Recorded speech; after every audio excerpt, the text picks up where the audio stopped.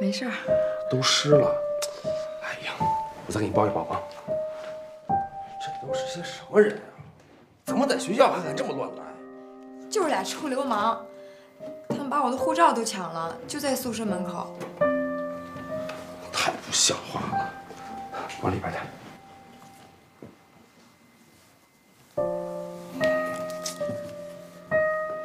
哎，那人长什么样啊？穿黑皮夹克，一个长脸，一个方脸。那你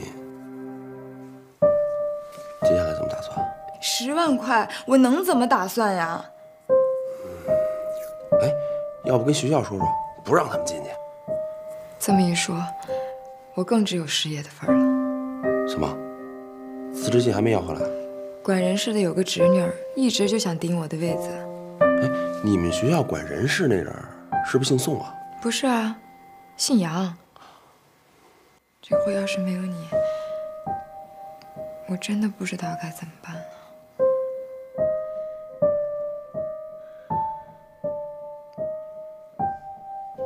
倩柔，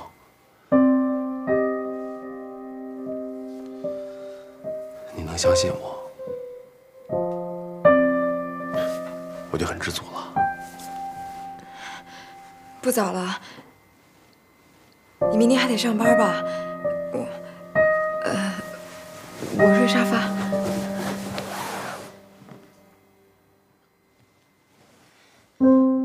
我跟袁坤也是哥们儿，不会再犯糊涂的。不过说实话，我可没死心啊。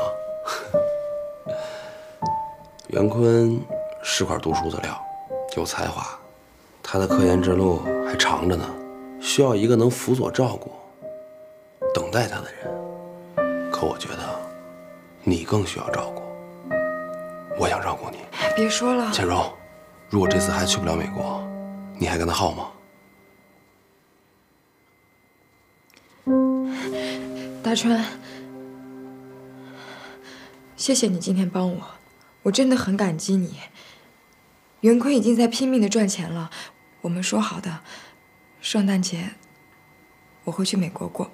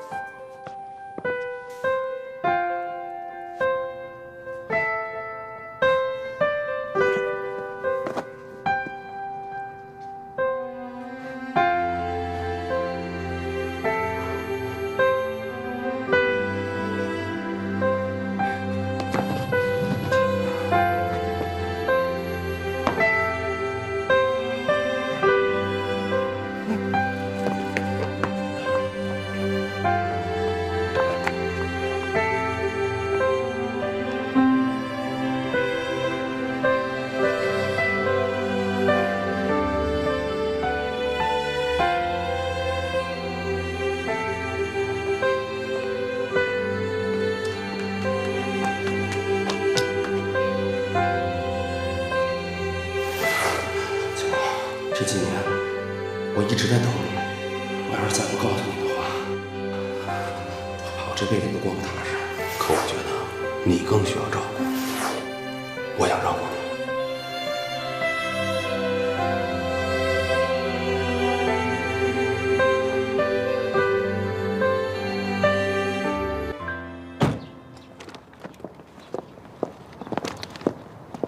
稍微聊上2句就下来，在楼下等你。嗯。喏。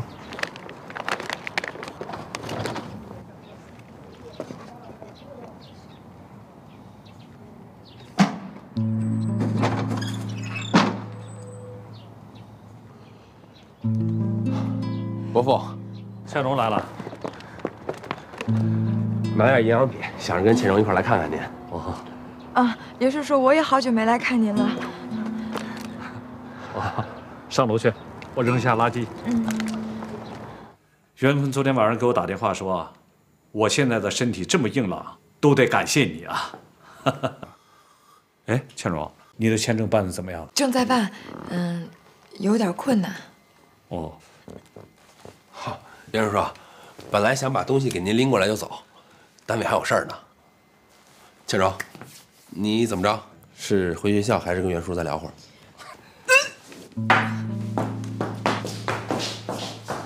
大川，你带他到医院，别食物中毒了。哎，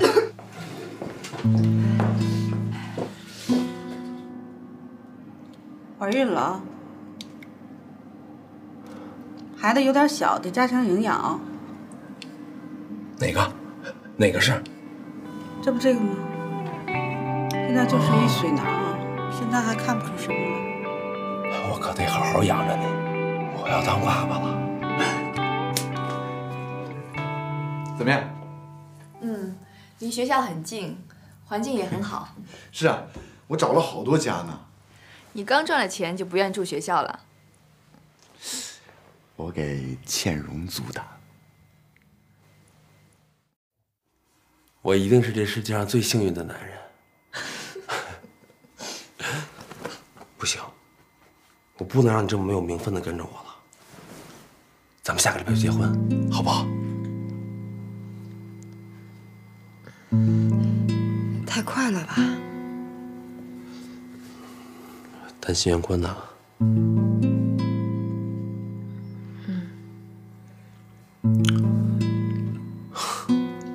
总是要解决的嘛。你说还是我说？我说吧。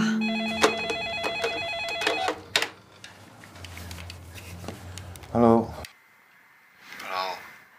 喂，倩蓉，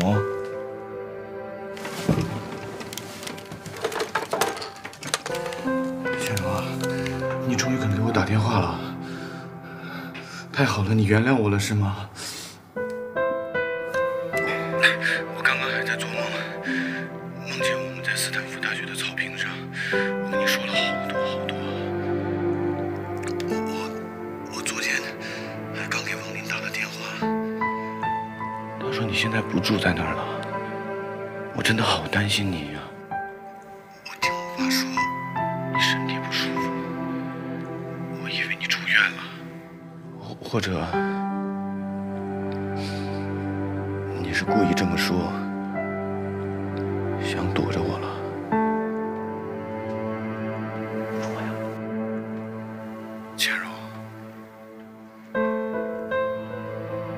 我总觉得我们之间一定有一种感应。我好想你。王林还跟你说什么了？你不会是真的在医院吧？你身体怎么样？我挺好的。我就知道，王林肯定是在骗我。袁坤，我打电话是有件事要跟你说。我也想跟你说件事儿。那你先说。我要给你一个惊喜，我现在不能说。那我说了啊。好，只要你肯原谅我，你说什么都行。你到底想跟我说什么啊？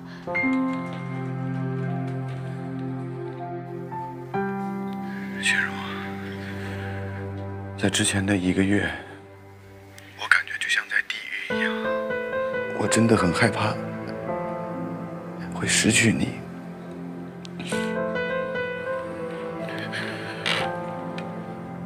我没有底气去求你原谅我，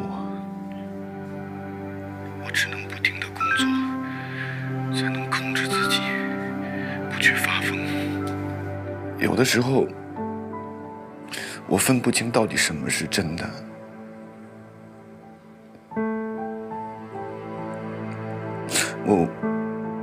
我只能不停地催眠，让我自己感觉我们处在同一处风景，在同一片蓝天下呼吸，那样我才不会崩溃。可是现在，我可以实实在在真的感受到你了。那你好好照顾自己。倩柔，你想跟我说什么？我知道我欠你的太多，只要你不生气，你说什么我都可以接受。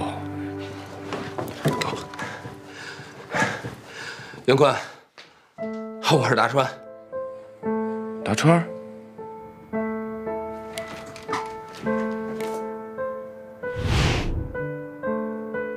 大川，你这么晚了，怎么还跟倩蓉在一块儿啊？我们在一起。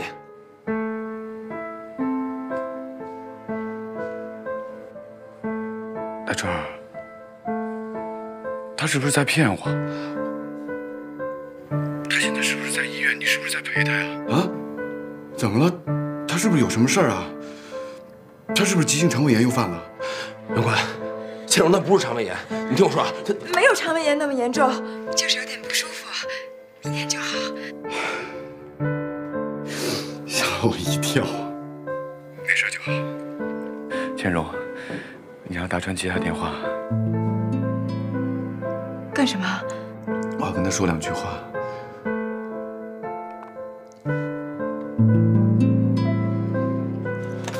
喂，大川，我不在北京，我父亲还有媳妇儿就托给你照顾了。我心里真的挺不好受的，我欠你的情太多了。好，没关系。谢谢你，兄弟。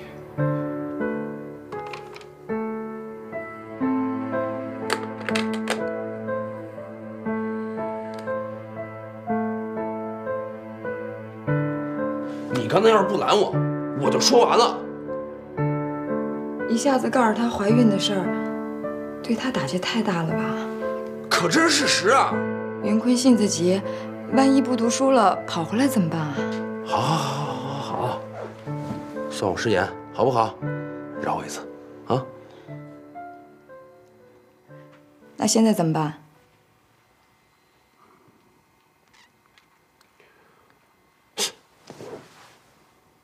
艾珊不是在那边吗？你的意思是？